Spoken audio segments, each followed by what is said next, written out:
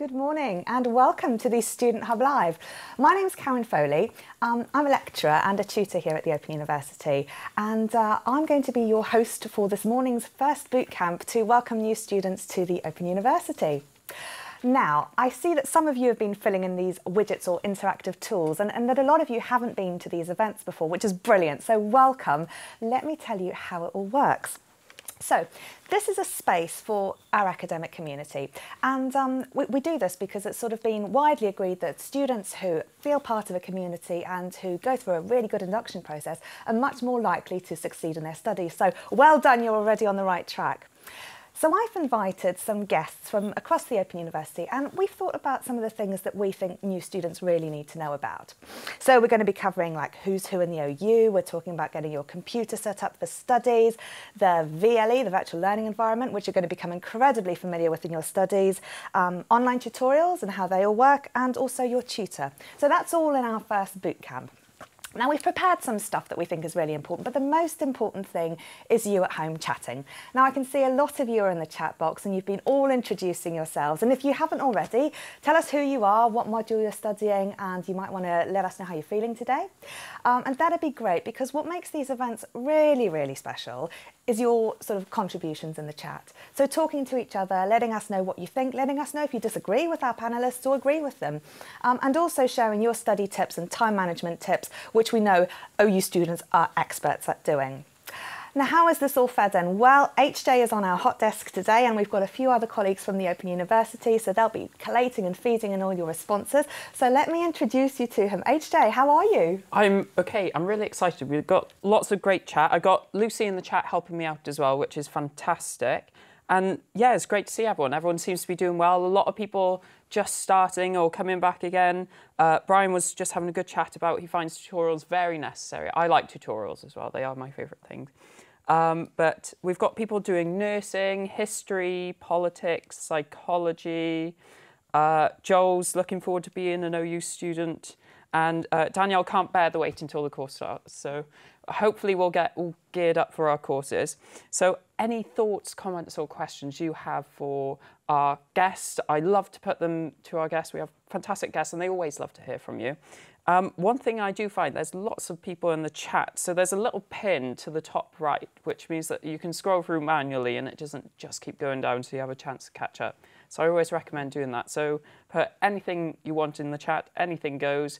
And you can also connect with us on Twitter, which is always good, at Student Hub Live, where we'll be posting lots of different things and you can let us know what you're thinking as well. Oh, thanks, HJ.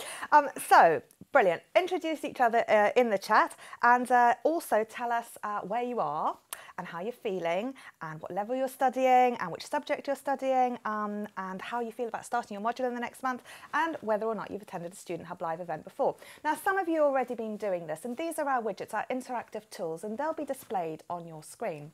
What you do is you select the widget that you'd like to vote on and then just press the sort of option that applies to you, and then close it and your answer will submit. When there's a box with like 3 things on it, that's a word cloud, which come together into a beautiful plethora of words. And what you do is you need to put 3 things in there. So if you can only think of 1 or 2 things about how you feel about starting your next module, just put those in and put a full stop in the end so that your results will submit. Okay, I think that's a lot of admin over and done with, so hopefully you've figured out how it all works. Oh, one last thing actually I should tell you is that you can change the interface layout of your screen. So there's a little box on the bottom right hand side. You can make the chat or the video bigger or smaller.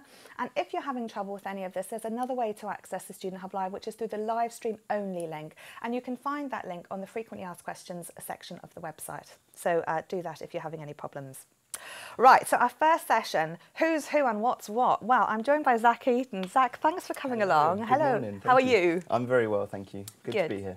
Yes, now you're in our student support team. Yep. And I figured that you were the best person to tell all our new students who's who and what's what, because we've got a lot of new students out here, Zach, but there are some students who may be studying who also may not know of certain things that are available to them. So I wanted to run through some of the things that we wanted to cover. Now, you're a senior advisor and you're in the student support team. Yep. So sort of tell us then, how does it all work in terms of what happens when students want to get in touch with the OU, often by phone or email or whatever? How does it all work? So there's a number of ways they can get in contact. They can go through to our advisors in student recruitment by phone. They can submit a query through their student homepage if there's something specific that they want to find out. And it will be, those requests will get triaged through to us and the relevant team. And usually in the senior advisor's role, so my role, we like to give our students a ring. But if there's something quite simple, we can just respond by email and just quickly kind of answer their query and find them a solution. Brilliant. Now, there's a number of people within the student support team, aren't there, who do a range of things for students. How do you sort of triage those calls and requests and things so that it goes to the right person who can help students? And what sorts of things do you tend to get coming in? So the way that the student support team works is we kind of work to the information, advice and guidance framework. So if it's something to do with kind of getting some specific information, our advisors in student recruitment will be able to find out where that information is. If a student is having issues maybe understanding and making a decision, it will then go through to the senior advisors who can make sure that they're making informed decisions and know exactly what they need to do. And if there's more kind of guidance related issues, then our colleagues, our educational advisors, will deal with that query and help their students along with a bit more kind of personal conversations. Now, you're within the Open University Law School and Open University Business School, and each sort of area of the university has its own level of advisors who have subject-specific knowledge, isn't that right? Yep. Exactly. So I myself am a senior advisor who specialises in law and in the curriculum and the kind of nitty-gritty bits of studying towards law. And I mean, the Faculty of Business and Law is broken down into postgraduate and undergraduate business as well. So everyone has their own kind of niche that they kind of specialise in, and that goes throughout all of the faculties in the Open University. So what sort of things like do students phone you guys about then? Well, it can range from anything really, from if there's issues while they're studying, trying to organise booking tutorials possibly, extra exam arrangements. The list is endless, and anything really that a student can't find out from their tutor, they can always come through to their student support team to ask. So you're almost like the first line of support for pretty much anything. Exactly. And then when does the tutor sort of come into it in terms of things? And we've got a session a bit later about how to get the most out of your tutor. But so students often say, oh, I'm really worried about calling the wrong person. Who is the wrong person and who is the right person? I suppose really there's not really a wrong or right person. I think when you're studying on your module, anything that is module specific, your tutor should be your first point of call, because they're going to know, they're not just there to mark your assessments, they're there to guide you through your studies, give you individual support, looking at face-to-face tutorials. So building up a rapport with your tutor is definitely important. Yeah. If there's anything else that you're not sure of, then you can always come through to the student support team, and we'll be able to either direct you in the right place or get you the kind of advice, information or guidance that you need. Okay, well, let's see how everyone's feeling right now, because we asked you to fill in our word cloud with how you're feeling right now, and I'd really like to see what sort of mood everyone is in on this Monday morning. Well, there are lots and lots of really positive words here, which is brilliant to see. Although some people are feeling tired and scared and needing coffee and quite tired and nervous. Counting down, prepared, impatient, shy, anxious, eager, apprehensive, sleepy. Excited is, I think, one of the biggest things. A whole range of emotions here, Zach, and I'd say this is really, really common when you're starting the module, because there's this whole thing of not quite knowing what to expect, but feeling really excited about the future. What sort of things do you think new students are going through right now? Maybe even continuing students who are about to embark on a new module, perhaps with new sort of forms of assessment. I mean, I can definitely relate to being nervous and anxious about taking on, study, regardless of how much kind of credit it is or what it is that you're studying. It's an exciting time. I think the best thing to remember is just to remain calm. You've got people there to support you. Look at the module websites. October starters are open now, so make sure you're looking at the websites. Get involved with the forum, start speaking to people, and just really relax into it. Don't think too hard about about kind of getting anything wrong, because we are on hand to help them out. And HJ, how are people feeling in terms of, there were some people saying they felt shy or nervous. Is the chat going nicely? It's going really nicely. I think Vincent just said, I think the SST are great and they can put your E's at lost, which is really great to hear. And lots of people are chatting. We've got Tricia from the Netherlands as well. So international viewers, we're getting up there, and Debbie from Cardiff. So nice to see a fellow person from Wales there. Oh, yes. Perhaps we can get some help from Zach with a couple of questions. Brilliant. We would like to know, what's the difference between a TMA and ICMA? So a TMA is usually an essay, and it's a written piece of work that you kind of submit to your tutor, whereas an ICMA is a computer-marked assessment, and it usually consists of multi-choice questions, which you do on an online form, and you kind of can go there and it will automatically submit the assessment that way. Great. And if we email you guys, how long does it generally take for you to get back to us? So depending on the complexity of the query, we like to get back to everybody within 2 days. Now, not all the time we can find the solution in 2 days. If it's something quite complex, we might need some specialist help from other departments and other members of staff. But we will get back in contact with you to update you and ring you back if we need any further information from you. And is there anything you would recommend if something comes up? So if there's an emergency that's interrupted our study, is there anything else we should do? Well, let your tutor know. Always let your tutor know. Building up a rapport and just keeping your tutor in the loop if anything does happen is vital. We might be able to look at extensions, individual support sessions to help you catch up. And if it's something that is, you know, any personal circumstances and you're not sure who to turn to and what to do, just give us a ring. You know, don't don't put your head in the sand, because there are ways that we can kind of help you. And the sooner we know that, the better. Great. I think Susan said as well, she agrees with you in saying that, you know, sometimes you feel that your tutors are not there to be passive, but actually they really want to hear from you if you need help, and you've got the student support teams as well, so it's really fantastic. Definitely. Good stuff. Excellent. Now, you do help students when they're sort of having difficulty sort of thinking about whether study is right for them, or maybe starting a module and thinking, actually, is this course right for me? Tell us about how you sort of guide students and help them to sort of create a space about thinking about the right solution. Because I think sometimes people think, oh, I'm going to phone them and they're going to say, yes, continue, or, you know, whatever sort of thing. But actually, you provide a really lovely service and sort of almost counselling people to making the right decision for them. Definitely. I mean, our job is to make sure that students are on the right course at the right time, doing the right study intensity, and just making sure that they've got everything that they need to be successful in their studies. And it's quite common for people midway through their studies to think, actually, is it right for me? And we'd look at, you know, down to the basics, time management, have they got support outside of the university, what's their kind of situation at home like, to make sure that they've got the time and resources they need to be able to study successfully. And then we look more into, you know, whether or not, if a student wants to change their studies, what they can do. Are there other qualifications, routes or pathways that would be more kind of suitable for them? And you know, we will look at the beginning of the journey and also the end. So what they want to do in their career after they finish their qualification, and what they need to do academically before they go on that next stage of their journey. Yeah. It's a really important point, because so many students beginning their sort of qualifications think, yes, I'm aiming for this, and then they'll sort of go through and all of a sudden start thinking, actually, I'm not sure if this is really right for me. Yeah. And we've got the Careers Advisory Service, who are brilliant at sort of giving people support longer term.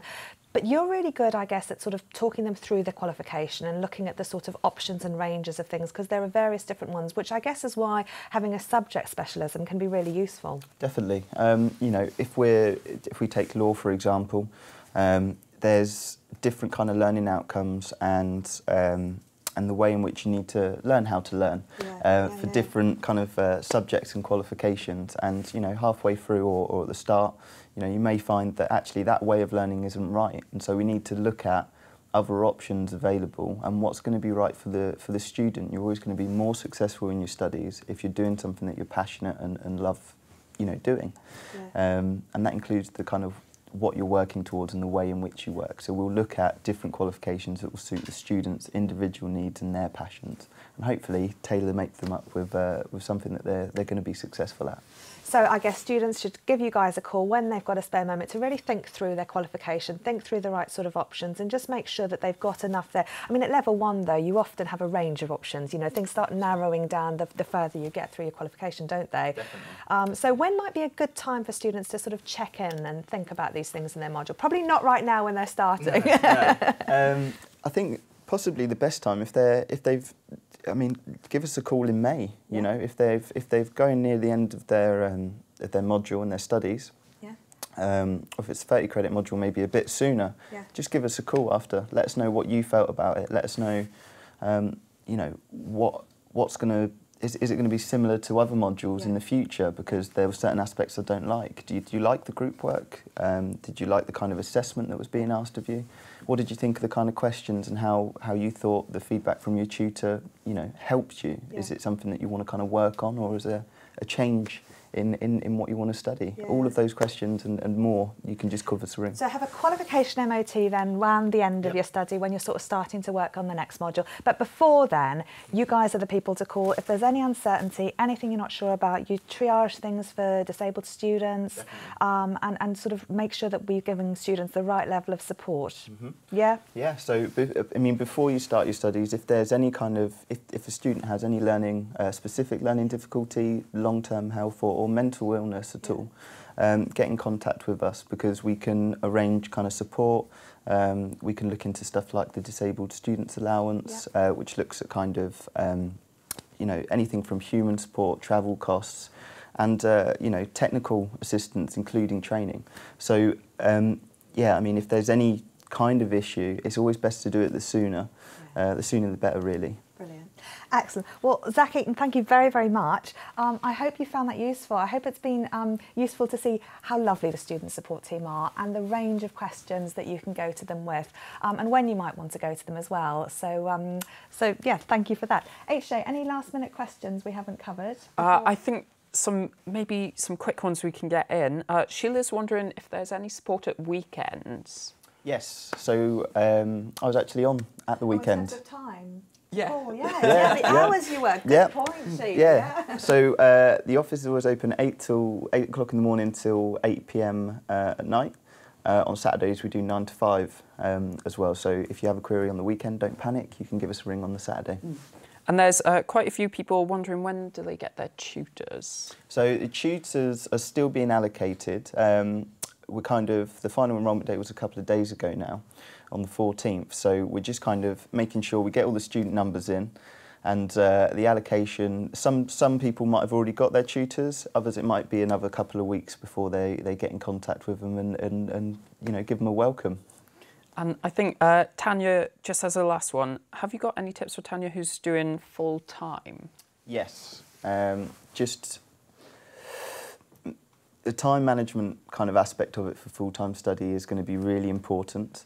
So if you've got a full-time job, 35 to hour, you know, kind of hours per week, make sure you can get at least kind of 2 to 3 hours of study per day, or manoeuvre it around the weekend where you can, because we'd like to say 18 to 20 hours is the recommended, you know, the optimum amount of time to study on a 60 credit module. Often the way the courses are structured means that you've got similar sort of deadlines as well for the TMAs, the tutor marked assignments. So I guess it's really important to sort of make sure you're on top of your study planner. 100%, yeah, definitely. Yeah, excellent. Lovely. Well, thank you very much, Zach, for covering all of that with us, and I hope that's been a good introduction.